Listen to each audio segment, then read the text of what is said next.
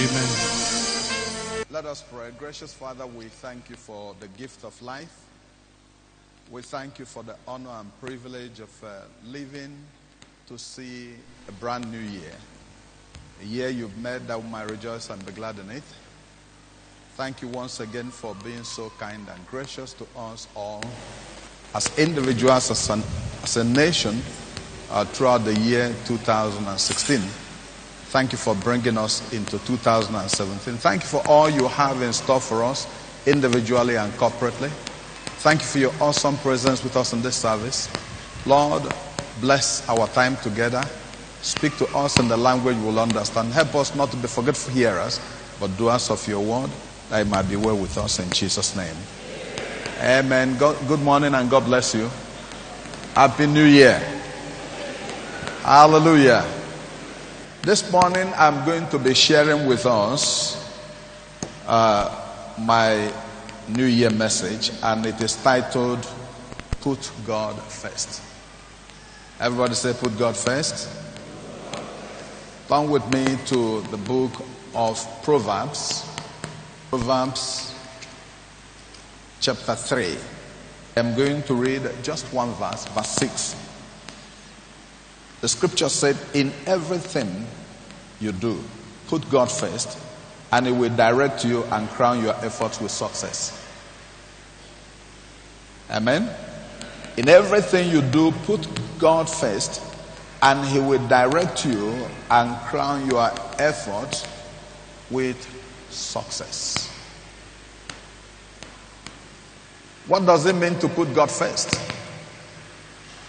In all we do. I believe that it begins with our understanding that God is above all. That God is the beginning and end of all things. He is the Alpha and the Omega. He is the Almighty God. And our first responsibility is to submit ourselves to Him. Amen? When we understand that, it leads us to number 2 way of putting God first. And the second one is to put God's interest above and ahead of our own personal interest. Amen? Put God's interest above and ahead of our own interest. The third way of putting God first in our life is to make complete obedience to God a way of life. Complete obedience to God. Make it a way of life. When we understand and recognize that God is our Creator, the Almighty God, and we owe Him our submission, we owe Him our devotion, and we commit ourselves to obeying Him as a way of life all the days of our lives, we see the mercy of God in a new and special way in our lives. We see the graciousness of God, the interventions of God in every aspect of our life. Another way of making God or putting God first in our life is to submit oneself to God's will, totally to God's will, to God's plan and purpose for our lives, no matter what. To submit ourselves to God's will, to God's plan and purposes for our lives, that's no matter what. And know that that is what we are supposed to live for. Hallelujah. Somebody put it this way, he said, things of eternal value must have preeminence in our lives. Amen? That's a way of saying that God must be first in our life. That things of eternal value must have number 1 place in our lives. Jesus said, what shall it profit a man if he shall gain the whole world and lose your own soul? He said, the life of man does not consist in the abundance of things which he has. So, living life from God's perspective, understanding life from God's perspective, And living in that light is putting God first in our lives. Praise the Lord. How do we put God first in our lives? Number one, find out what matters most to God and sink yourself in the pursuit of it or its fulfillment. Find out what matters most to God and sink yourself in the pursuit of its fulfillment. The Bible tells us in Matthew chapter 6 verse 33, it says, seek first the kingdom of God and his righteousness, and all other things shall be added unto you. So what is God's priority? Seek first the kingdom of God and his righteousness, and all other things shall be added unto you. In Matthew chapter 6 verse 9 and 10, we are told to pray that the kingdom of God will come and that his will be done here on earth as it is done in heaven. Hallelujah. These scriptures help us to see what matters most to God. The advancement of his will on earth as it's done in heaven. Hallelujah. He wants us to make in fact, if you read it from the Living Bible, let me read that from the Living Bible for the sake of clarity. Matthew chapter 6. Matthew chapter 6, verse. Let me read from verse 33. He said, from verse 31, he says, so don't worry at all about having enough food and clothing. Why be like the heathen? For they take pride in all these things and are deeply concerned about them. But your heavenly Father already knows perfectly well that you need them, and he will give them to you if you give him first place in your life and live as he wants you to. Hallelujah. One other translation said, if you make the advancement of God's kingdom your primary concern or your number one priority. If you give him first place in your life and live as he wants you to. God is not a man that he should lie, neither the Son of Man that he should repent. Whatever he says, he means it. And he will bring it to pass if we fulfill our own side of the bargain. Look at the promise of God. He said, in everything you do, in 2017, in everything you do. What is another way of saying everything? All things. Everything means everything. In everything, no matter what it is, in your own personal life, in the life of your family, in your place of work, everything you do, he said, do what? Put God first. And he will do what? He will direct your path. And he will crown your efforts with success. How many of you want your efforts to be crowned with success this year? Now I've just shown you the secret. Put God first in all you do. There's a tendency and a temptation, constant temptation for us to be more concerned about our own selfish interests and desires more than we are interested in God's own interest and the interest of our neighbors. And that is our greatest undoing in our nation, Nigeria today. When we put the interest of God first and the interest of others first, we live life the way God meant for life to be lived. And God will commit himself to being faithful to us and fighting our battles for us. Like I said in the earlier ones of yesterday, or the earlier ones of today, by the way, I said God's promise to Moses is his promise to us by extension. What did he tell Moses? He said, my presence will go with you and I will give you rest.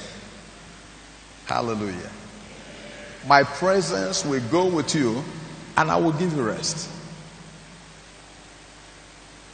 If God had promised us his presence and we take that to heart and mean business with God and do the things that God wants us to do to retain his presence in our life, all the challenges of life will come, but they will not overwhelm us.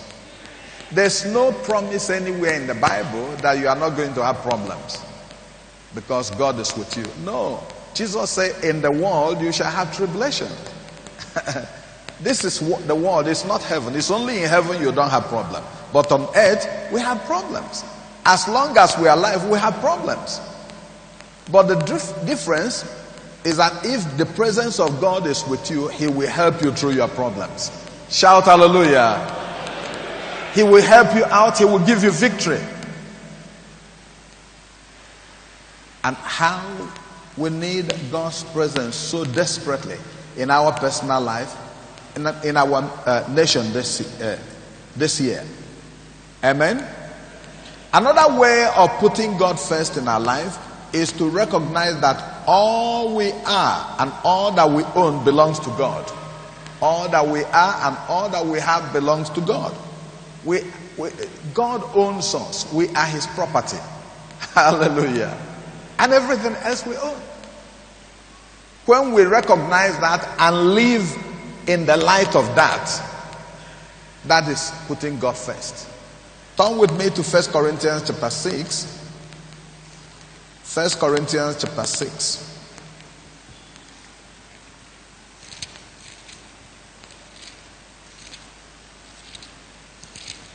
First Corinthians chapter 6, verse 19 to 20. The scripture says, what? Know ye not that your body is the temple of the Holy Spirit, which is in you, which you have of God, and you are not your own? For you are bought with a price. Therefore glorify God in your body and your spirit, which are God's. This is what I call divine ownership. You are owned by God, because he has purchased us through the precious blood of Jesus Christ. The Bible said that we are all conceived in sin, and as a result of that we are meant to spend eternity in hell. But God, who is not willing that any of us should spend eternity in hell, came down in the person of his son Jesus Christ to take our place on the cross, because the Bible said the wages of sin is death, that the soul that sinneth shall surely die. He came down and died that death on the cross for us and made a new and living way through which we can be received into his kingdom, forgiven of our sins, and given the power to become his children. So the Bible said today that as many as will receive him into their heart by the help of the Holy Spirit, to them he will give the power to become God's children. Hallelujah. Hallelujah. And when that happens, you become a child of God. Your sins and your iniquities of the past is forgiven. Your present life is made meaningful, and your future is secured. Shout hallelujah. In Proverbs chapter 3, again, verse 9 and 10, there's something the scripture said there that I want to draw your attention to. Proverbs chapter 3, verse 9 and 10, about putting God first. Honor the Lord with thy substance and with the first fruits of all thy increase. Hallelujah. Do what? Honor the Lord with thy substance and with the first fruits of all your increase. Verse 10, it says, so shall thy barns be filled with plenty, and thy presses shall burst out with new wine. If you read that from the Living Bible, it reads, honor the Lord by giving him the first part of all your income, and it will fill your barns with wheat and barley, and overflow your wine vat with the finest wine. Hallelujah. The scripture is talking about putting God first. How else do we put God first in our life? To love God wholeheartedly. Love God wholeheartedly. Matthew chapter 22. Matthew chapter 22, I am going to read from verse 34 to 37. Matthew 22. Are you there? From verse 34 to 37. But when the Pharisees had heard that he had put the Sadducees to silence, they were gathered together. Then one of them, which was a lawyer, asked him a question, tempting him and saying, Master, which is the great commandment in the law? Verse 37, Jesus said unto him, thou shalt love the Lord thy God with all thy heart, and with all thy soul, and with all thy mind. Verse 38, he said, this is the first and great commandment, and the second is like unto it, thou shalt love thy neighbor as thyself. Hallelujah. Hallelujah. So, I don't have a complicated message for us in the new year. God didn't tell me that, how do I put it now? You know, we have a lot of prophets in the country that we want to tell you that before the end of January, the economy will boom. Amen? Because they're just looking for attention. That is not to say that God will not help us with our economy. Amen? But we have to be realistic. We have to encourage our people to do the right thing, so that we expect God to do his own part. So I charge each one of us today that as we have entered into the new year, we should make as our priority putting God first in all we do. You know, one of our problems is our nonchalant attitude toward these things. Because if you mean business with God, God will mean business with you. If you take it to heart and take it as a challenge to say that this is the way that I'm going to live this year, in everything that I do, the first thing will be to find out what will God want me to do in this situation. What does his word say? What should I do to honor and glorify God? He said, let it be an abomination unto me if I don't honor those who honor me. If you honor God, God will honor you. And may you honor God in 2017, so that it will be well with you.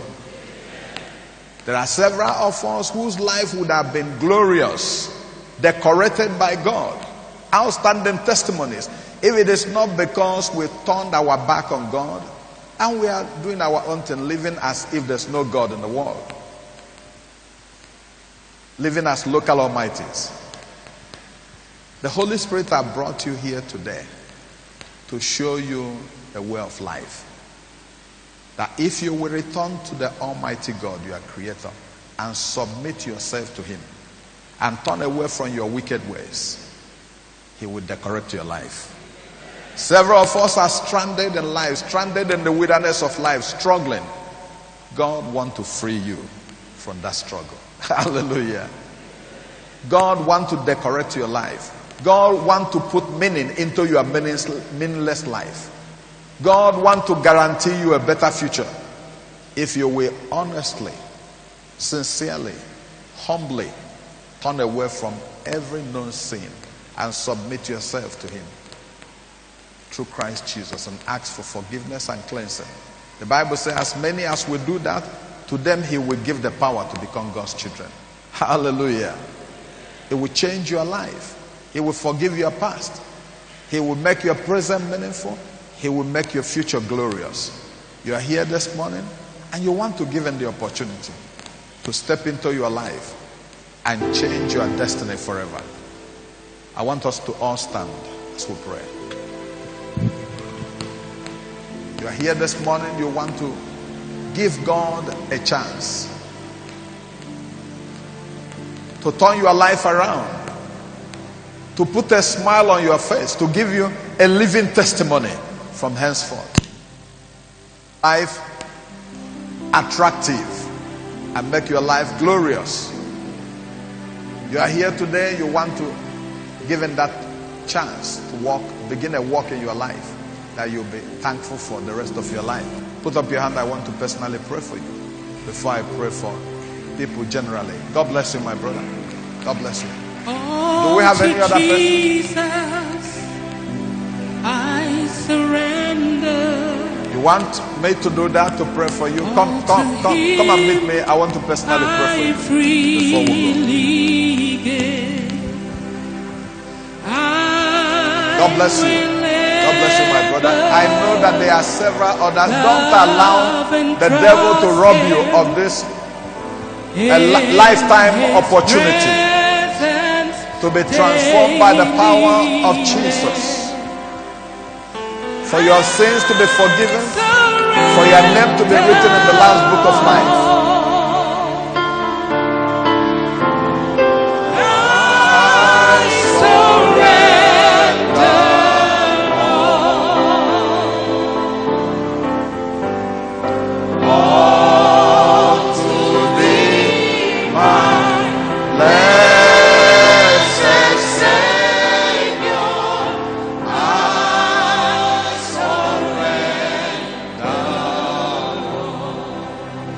Please stretch forth your hands toward these precious ones and let's pray for them. Let's ask that God will visit them, that God will bless them with the miracle of salvation.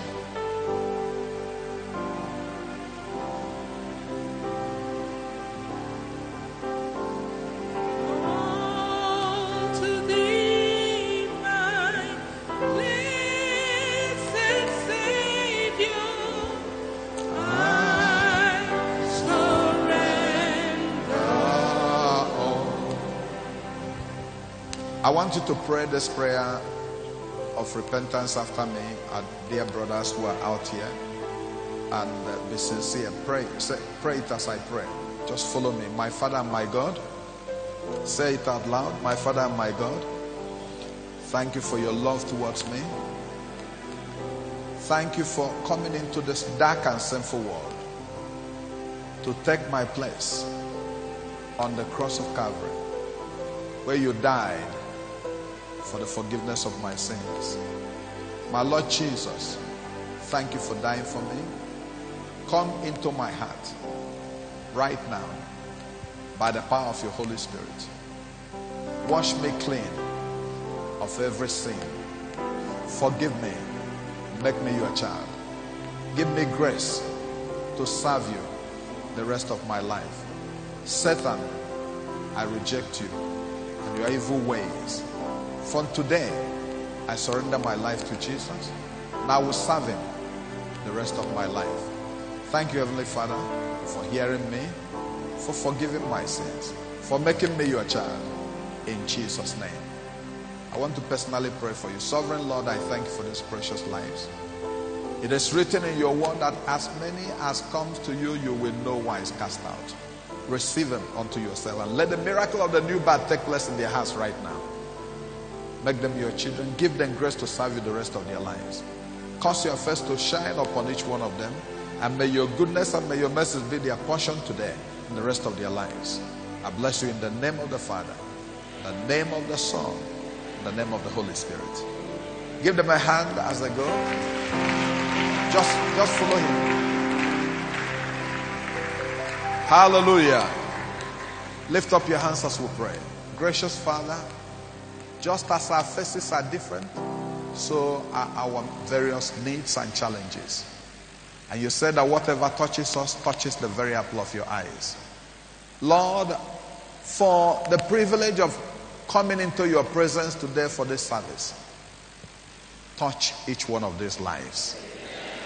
Meet each one of these at the very point of their needs, according to your riches and glory by Christ Jesus. You are the Almighty God with whom all things are possible. Whatever challenge they are going through right now, Father, make their impossibilities possible in the name of Jesus.